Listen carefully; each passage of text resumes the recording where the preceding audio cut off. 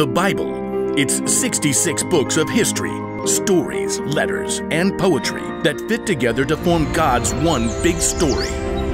The epic adventure of how He created us and loves us so much that He made a way to rescue us. As we travel through the Bible, from Genesis to Revelation, we discover people who met God and found their lives changed forever.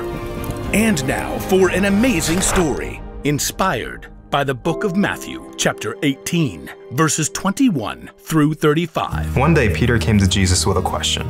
Lord, how many times should I forgive someone who sins against me? Up to 7 times? Peter must have been really proud of himself. Being able to forgive 7 times sounded like an awful lot. Like really getting it right. But Jesus didn't really see it that way. I tell you, not 7 times, but 77 times. Wait, I'm supposed to forgive someone 77 times? As he often did, Jesus told a story to help explain what he meant. The kingdom of heaven is like a king who wanted to collect all the money his servants owed him. If Jesus told the story today, it might sound something like this. The king peered down from his magnificent titanium throne and called for his royal keeper of records. Royal Keeper of Records. Please refer to me as CFO. CFO. Chief Financial Officer. That's... I know what it is. CFO. How are the royal coffers? They aren't coffers, they're offshore digital accounts. The record keeper whipped out his tablet and instantly set up a secured network. Fine. How are my offshore digital accounts? Alarmingly low. How's that? Where's all my money? You've lent it out to people, Your Majesty. Lent it out? Well, make them give it back. The king called for a servant who owed him an immense amount of money. You owe me? How much does he owe me? 10,000 golden credits. 10,000 golden credits. 10,000 golden credits? Pay it back at once. But I could work my whole life and never pay that back. You should have thought of that before spending 10,000 golden credits. What even costs 10,000 golden credits? Stuff. Stuff? Stuff. Matter, material, or articles of a specified or indeterminate kind. I know what stuff is. Pay me 10,000 golden credits this instant, or you and your family must work as slaves for the rest of your lives. The desperate servant threw himself at the king's feet. Please, please, give me time. I'll pay it back. I promise. Well, okay, fine. Oh, you'll give me time. Nope. But you said... I'm forgiving the debt.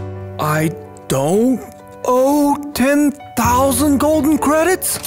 You don't owe 10,000 golden credits. He doesn't owe 10,000 golden credits. The record keeper swiped his finger on the tablet and the debt was instantly erased. Yes! The servant left the palace free of his heavy burden. Now I'm walking on sunshine. Whoa! Walking on sunshine. Whoa! But everything changed the instant he saw an even more menial minion, another servant who owed him a few dollars. You. Me?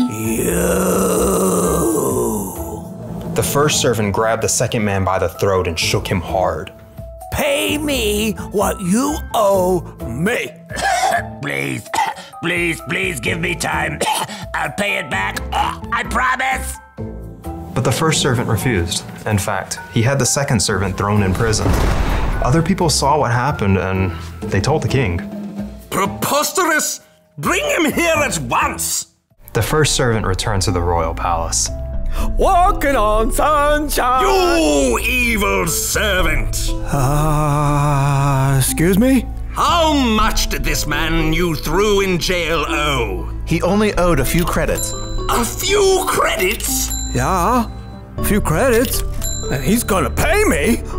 The king leapt up off his throne and roared at the servant. I forgave all that you owed me because you begged me to. Shouldn't you have had mercy on the other servant just as I had mercy on you?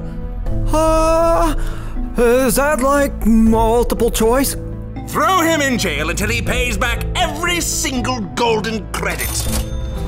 As Jesus finished the story, he looked at Peter and the others among them. This is how my Father in heaven will treat each of you, unless you forgive your brother or sister from your heart. Jesus' words were clear.